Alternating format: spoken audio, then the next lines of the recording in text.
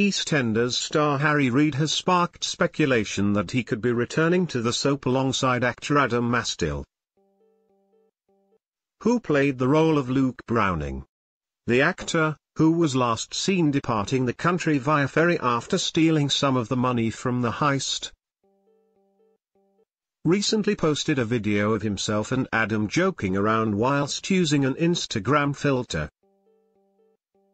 Whilst the star captioned the funny clip with a hashtag that poked fun at how Luke left the soap in 2017, other fans saw it as a clue that the pair were returning to the soap, after watching the short video, which appears to have been filmed during a break on the soap last year.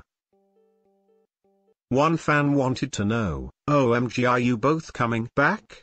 Others debated that it would be perfectly feasible for Luke to return to Albert Square because the soap hadn't confirmed if the character had been killed. They never explained what happened to Luke, did they? One fan shared on the social media site.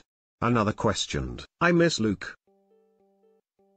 Is he done because that storyline ended so abruptly?" However,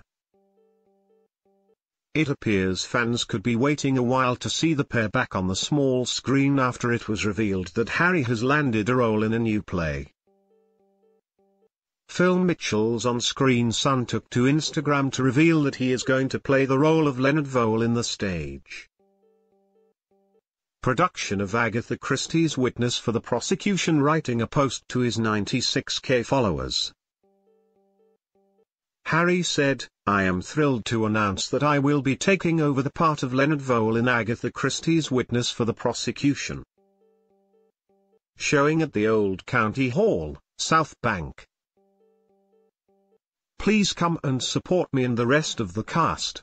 Very excited about this opportunity to work with a fantastic script and my on-stage debut," he wrote whilst telling fans that he will be on stage from March 27th to November 18th. Meanwhile, Adam moved on from playing evil Luke to take on a role in the CBeebies show, Andy's Safari Adventure. EastEnders continues on BBC One on Mondays, Tuesdays, Thursdays and Fridays at 7:30 p.m. and 8 p.m.